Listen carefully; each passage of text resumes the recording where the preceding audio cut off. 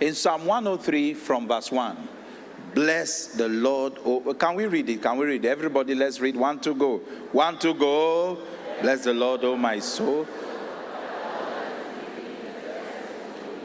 Bless the Lord, oh my soul. Verse 2, let's sing it. Do what?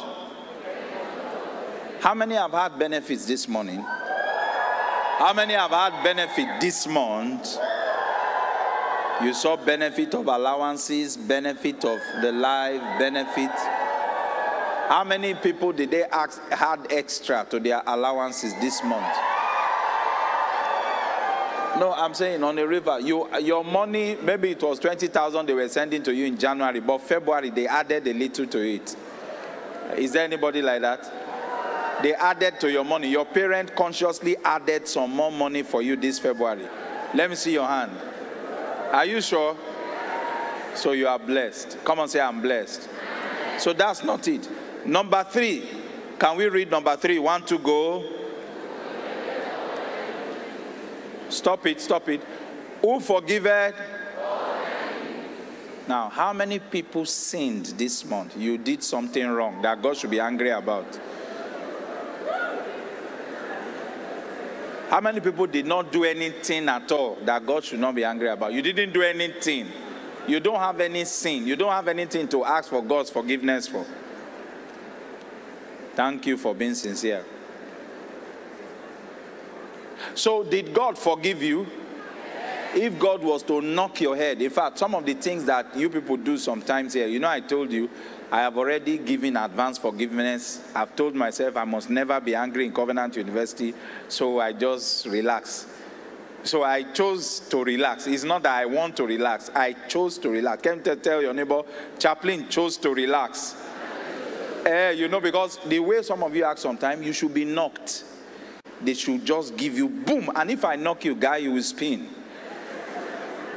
You know, my military hand sometimes, if I knock somebody here, you will spin.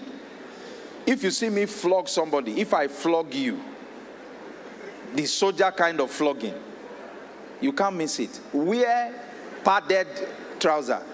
I will hit you in some corners of your backside. That how many of you have met teachers that even if you are on punishment and you wear plenty this thing, they know where to target you. They will target you here, where the trouser will not reach. How many were badly flogged in their secondary school for bad behavior? You see now, flog. But you know what? Now you see where. Praise the Lord. Now, can somebody be thankful to God? Just, Father, thank you. I did too many bad things, but yet you forgive me. Talk it or say it. Lord, I did many bad things this month. I browsed pornography. I stole somebody's money, and they didn't catch me. I did all manner of wrong things. Are you still thanking God? Just be thanking him. I'm saying what I know. If you don't thank him, he said he forgiveth all thy iniquities. And many have plenty iniquities. Hello? God forgave you for those iniquities. Are you not thankful to him? But he also said, continuing in that scripture, not only forgetting for all of you, who healed all thy diseases. Oh, can somebody give a hand clap to Jesus right now? How many felt headache, pain, all manner of things, and now it is gone? You didn't take any drug. You didn't take anything. All the pain, the ache, and everything just disappeared. It's not because of anything. It's because of God's love over you. Not because you are strong, because it's God's love. There are many people in the hospital. I did some programs this month. I won't want to scare anybody. I won't want to say anything about it. But every time I thank God. Thank God for your life. Thank God for the grace. Thank God for the help of God in you. Thank God for healing. Or there is no small sickness. Oh. Somebody will just say, oh, my head is paining me. And something else happens. Just quietly, somebody will say, just like that. Yes, it's just like that. But I pray and thank God that all of you, God kept you. Wave your hand to Jesus and say, Father, I thank you one more time. Not only that, let's go on. Who redeemed their life from where? How many escaped accident? Either hostel accident, class accident, whatever, TMC accident, football accident. They would have, the kind of way the guy kicked your leg, that your leg should have been broken by now. But they will call it tackle. From tackle, it can completely ruin your life. Just one small tackle in football. One small tackle. Some people, they have tackled them like that, and their kneecap shifted. And that was all. He couldn't play football all his life again. Please, can you raise your hand and say, Father, thank you. Why am I recounting of this thing? To know why you should thank God. The reason why some people are happy or not happy is because of the number of, or the cash that is inside their account. That is what determines their own qualification for thanking God. The moment they have plenty money, the more money is not there, Or maybe somebody has not. So you just look at so many things, ephemeral things, and that's why. No, be thankful unto God. Come and say, Father, I thank you. Quite important. So he redeemed your life from destruction, who crowned thee with loving kindness and tender mercies. The steadfast love of the Lord never ceases. His mercies never come to an end, oh God, and they are new every morning, always. Father, great is thy faithfulness, oh God, Jesus.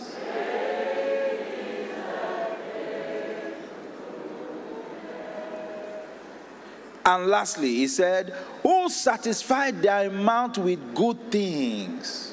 How many ate chicken this month? No, let me see your hand. You didn't eat chicken at all, no problem.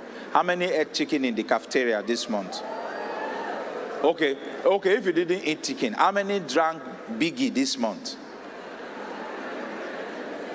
How many drank Coke this month? How many did not drink Coke at all? Okay, how many drank water this month? Okay, you didn't. Somebody didn't eat chicken, or he didn't take Biggie, or he didn't take Fanta, but at least maybe to manage your economy. That's why he didn't take Coke.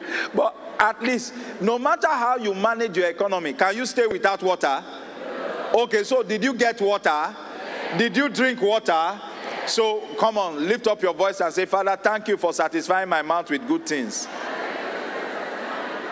You know, somebody can say, excuse me, chaplain, you are talking about good things. That's not water. Let me give you a story.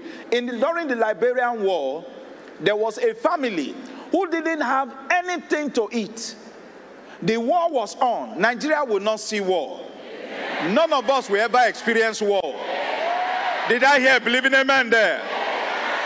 If you go to Rwanda, Liberia, Sudan, and Ethiopia, and quite a number of these countries that have experienced war, what has happened to them? Now look at this family. They sat down one morning and there was nothing like food to eat in the house.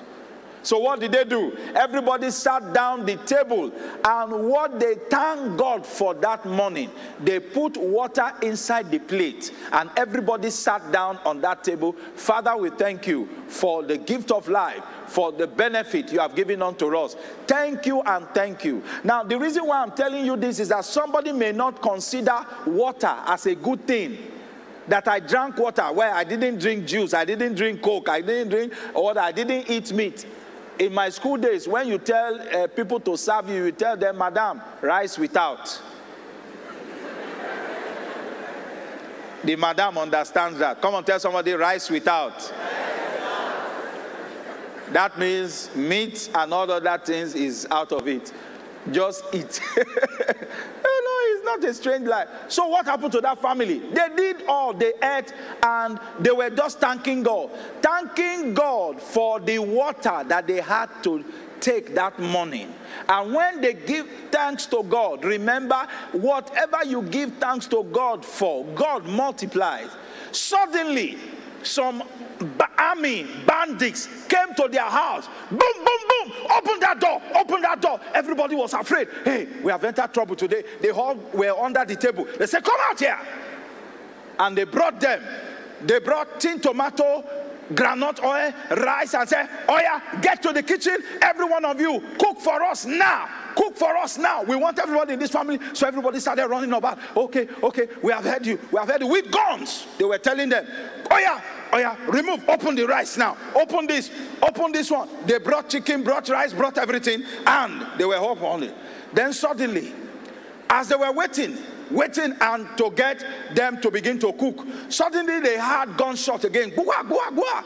They now told them, okay, you people, finish this food and make sure we are coming back to come and eat here. Ba, ba, ba, ba, ba. They ran out of the house. They never came back.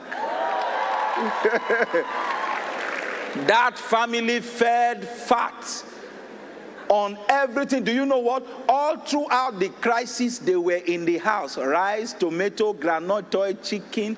When others were suffering, they were enjoying. Now, listen to me. For thanking God for the water you drank this month, God will put great things in your mouth this month. Did I hear believing amen there? One more time, somebody should thank God. If you didn't thank God for the water before, thank God for it now. Father, you know, you didn't thank God for the water you were drinking before. He said, you relieve them, he said, satisfy my mouth with good things, so that my youth is renewed like that of the eagle. Now, but that is not where I want to go this morning. I still have a few things I want to say.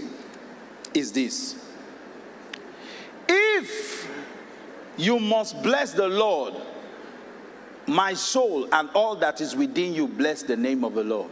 There is something you must carry that brings about your ability to bless God. That is what is called the spirit of joy. The spirit of joy. Come on, tell somebody, the spirit of joy. The spirit of joy. It is a spirit. That's why many don't know. I'm depressed. I'm depressed. Depression is a spirit. They call it the spirit of heaviness. Anytime you are feeling depressed, dejected, know that a spiritual force is coming over you. You will also notice that every child of God who is fervently walking in the plan and the purposes of God don't find the spirit of heaviness over them. They are quickly able to dissipate the spirit of heaviness. Somebody said, oh, I don't know what's happening to me, but this one, that one. No. In Isaiah chapter 61, the spirit of the Lord is upon me. Can you hear? Not the spirit of the devil. The spirit of the Lord is upon me because he has anointed me to preach the good tidings unto the meek. He has sent me to bind up the brokenhearted and to proclaim liberty to the captives. Can you amen? And to open the prison to them that are bound, to proclaim the acceptable year of the Lord and the day of vengeance of our God, to comfort them all that mourn, and to appoint unto them that mourn in Zion, to give unto them beauty for ashes, the oil of joy for mourning, the garment of praise for the spirit of heaviness, that they might be called the trees of righteousness, the planting of the Lord, that he might be glorified. Come on, say, Lord, every spirit of heaviness over my life, let it be destroyed right now. You know, this was the import for me telling some individuals who don't want to be here this morning to go. If you want to carry the spirit of heaviness over to you, but if you want to exchange that spirit of heaviness for the spirit of joy, this is the opportunity to do it this morning. The Holy Spirit is the fountain of joy and gladness. Have you not heard? In Psalm 45 and in verse 6 to 7, your throne, O God, endures forever and ever. Your royal power is expressed in justice. Your love, what is right, you love what is right and hate what is wrong. Therefore, God, your God, has anointed you. It is impossible to rejoice always and evermore without the spirit of joy at work in you. Somebody will ask, what always keeps Chaplain excited? Or some people who are always excited, no moody conditions, no things around you. I heard God's servant sent to somebody yesterday. Don't think people don't have challenges. But do you know what? They are smarter than their challenges. Those who carry challenges all around their life. Oh, my dad is like this. Oh, my mom is like this. Oh, my... If I tell you some of the things I've gone through up to this time, you will not, you just, you know. Some of you just see that we have kept, if God's servant tells you certain things, but we have become smarter than those challenges, smarter than them, knowing that we must never allow those things to get to us. Many of you allow too many things to get to you. Oh, my father is sick, huh? You keep it. My brother is sick, huh? Oh, I don't have money enough, huh? Oh, they didn't pay my school fees, huh? You just allow so many things. So be smarter. Let me tell somebody, be smarter than the challenges of life. Philippians 4:4 says, rejoice in the Lord always. And again I say rejoice. Let me tell somebody, rejoice. Tell somebody, rejoice. Tell somebody else, rejoice. Rejoice in the Lord always. And I say again, rejoice. And in 1 Thessalonians chapter 5 verse 16, it says, rejoice evermore. Evermore. Rejoice evermore. Come on, say, I will rejoice evermore. Rejoice. If conquest is your desire in life, don't forget this, the fourth part of engaging the power of the Holy Spirit for conquest. You must be a man who bless the Lord. And you can't bless the Lord without the spirit of joy. Joy, joy, joy. There's a little song, old song. I have a joy, the joy of salvation, the joy of deliverance. I have a joy, the joy of salvation, the joy of deliverance. Joy every day, come on. Joy, joy, joy every day. Oh yeah, joy, joy, joy every day. Oh, joy, joy, joy every day. The joy of salvation, joy every day. Don't mind me with my old school, but I tell you, there's joy in my spirit. I have the joy of salvation, the joy of deliverance. I have a joy, the joy of salvation, the joy of deliverance. Joy every day. Never having a dull moment, because the spirit of joy is available there. I pray that today, this Thanksgiving service, everyone here will contact the spirit of joy. Never to have a dull moment in your life anymore. How the spirit of joy empowers for conquest. As I conclude, how does that be? The sight of the storm may cause your faith to fail without inner strength. I don't know what storm that is around someone here. You know Peter in Matthew chapter 14 and in verse 28 to 30. Oh, when Peter began to sink, his faith was failing him. But God, Jesus, held him true. I pray that no one's faith will sink here. Did I hear an amen there? He said in Ephesians chapter 3 verse 16 that he would grant you according to the riches in glory to be strengthened with might by the Spirit in the inner man. Come on, say to be strengthened. Come on, say it, I will be strengthened. So how does that strength come? That strength comes by the spirit of joy. Proverbs chapter 24 verse 10 says, if thou faint in the day of adversity, your strength is small. Some people lose loved ones and they begin to fight God. They lose loved ones and they begin to fight God. There are individuals who are here, possibly no father, possibly no mother, possibly both parents are even gone to be with the Lord. But they have maintained their joy. Not asking God question. Have you not heard? The songwriter said, unquestionable you are the Lord. Oh yes, unquestionable you are the Lord. Oh yes, unquestionable, unquestionable, unquestionable you are the Lord. So why are you asking too much questions? Unquestionable you are the Lord. I pray today, everyone under the sound of my voice, whatever question you have for Jesus, those questions, God will raise them in Jesus' name. The joy of the Lord builds strength in your inner man. That's why Nehemiah 8:10 said, the joy of the Lord is my strength. The spirit of joy enhances our access to the voice of God that empowers us to conquer in our battle. Every time your spirit man is rumpled, you cannot hear from God. Remember, David had an encounter. Certain things happened to him in 1 Samuel chapter 30. Everything was taken away. But David, because he never allowed his joy to be taken, he was able to inquire of the Lord. Shall I pursue? Shall I overtake? God said, oh, don't worry. Pursue, overtake, and recover all. That is 1 Samuel chapter 30, and in verse 6 to 9, and from verse 17 to 20.